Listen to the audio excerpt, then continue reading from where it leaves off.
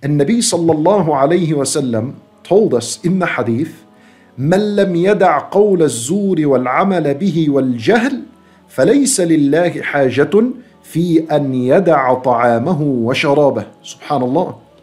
Within this hadith, Nabi sallallahu alayhi wasallam is telling us that alongside giving up food, drink and sexual relations, you must also give up another three things.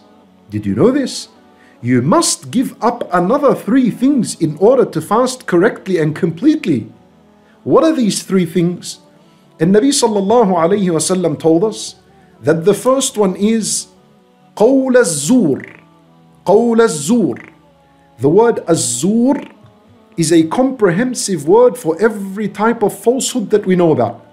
قول الزور therefore means false speech, evil speech. That's the first thing that you must refrain and keep away from. False and evil speech. That means we're not allowed to swear during the day as we are fasting. We're not allowed to tell lies. We're not allowed to backbite and slander and mock and insult others. My brothers and sisters in Islam, this is a real matter. Control your tongues during the day. Control your tongues during Ramadan. We need to control our tongue throughout the year, but especially in Ramadan, it must be controlled. Because when you refrain from eating, drinking and sexual relation, when you do that type of fasting and your stomach is fasting, the purpose of that is to nurture a taqwa within us. It's to grow this taqwa in us. So part of a taqwa is to leave off evil speech, is to leave off backbiting and gossip and slander and insults and screaming at the people and so on. Leave all that. You must fast from that. The second thing in Nabi sallallahu alayhi wasallam, he said, وَالْعَمَلَ بِهِ, and evil deeds, evil actions. So evil actions include the glance of the eye. So that means the eye must fast with you. Look at something that is beneficial, something that is healthy. Avoid looking at the haram. Lower your gaze when you see women, whether it's on your phone screen or whether it's in public, wherever you are. Fear Allah Azza wa Jal with your eye. Lowering the gaze doesn't only mean to lower it when you see a woman, but also lower it from the affairs of people. Lower your gaze from the affairs of people. My brothers and sisters in Islam, your eye must fast with you as you fast during the day. وَالْعَمَلَ بِهِ. Nabi sallallahu alayhi wasallam told us, we must give up al-amal bih. We must give up evil actions. So that also includes the actions of the E. So your E must fast with you. You're not allowed to listen to something haram. If you want to achieve a complete, perfect fasting, your E must fast with you. Don't listen to anything haram. Music is haram. Do not listen to it. Sitting in a gathering in where people are backbiting, it's haram for you to remain in that gathering. Get up and move away. A gathering that is mocking Allah Azza wa Jal and the deen of Allah subhanahu wa ta'ala. And yes, it's unfortunate there are Muslims on TikTok and Instagram and so on that produce mini clips mocking the deen of Allah subhanahu wa ta'ala. Do not listen to that. Move away from that. Protect your E from listening to al-haram, because your E must fast with you. Also, the hands, that's a limb that does action, it must fast with you. So do not touch al-haram. Don't tap al-haram with your phone. Don't type evil speech, because if you type something offensive, or you type something that's considered backbiting or insults or slanders, that is considered al-amal bih. That's considered evil action and evil speech together. فَفِيرُ اللَّهِ عَزَّ وَجَلَّ.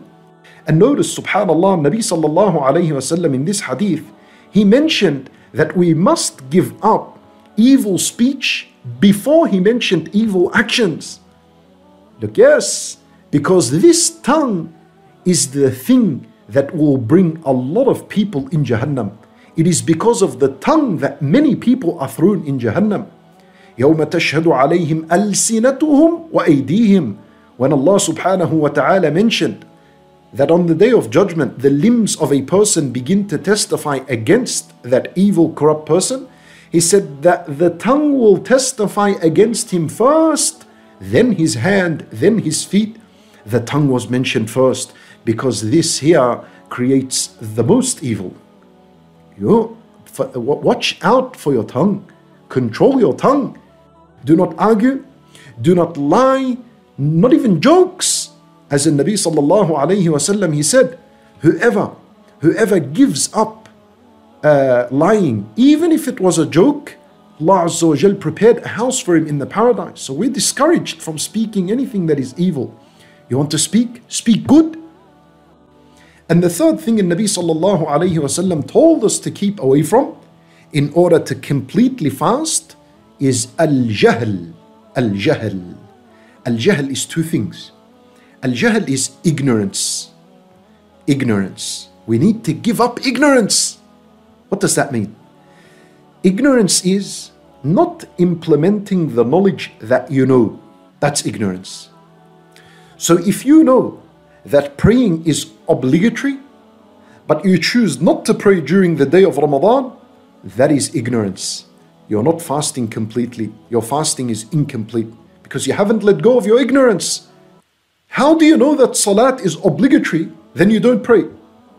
How do you know that zakat is obligatory, then you do not pay your zakat al-mal? How?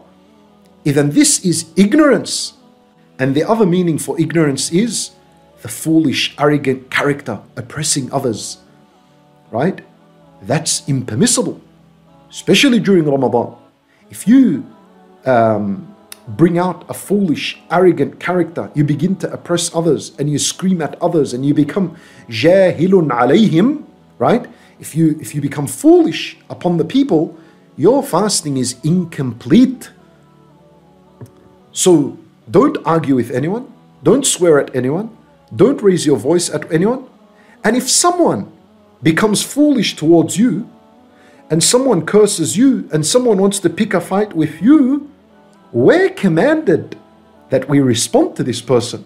But how? We say, Inni sa'im, inni sa'im. Don't fight back. Don't respond back. Respond with a few words. Rasulullah sallallahu alayhi wasallam said, tell him, Inni sa'im. I am fasting. Say it again. I am fasting twice. So when Nabi sallallahu alayhi wasallam, he told us, whoever doesn't give up false and evil words and evil actions and ignorance and foolish behavior, فَلَيْسَ لِلَّهِ حَاجَةٌ فِي أَنْ يَدَعَ طَعَامَهُ وَشَرَابَهُ. Allah is not in need of this fasting person giving up his food and drink. Allah is not in need of you fasting.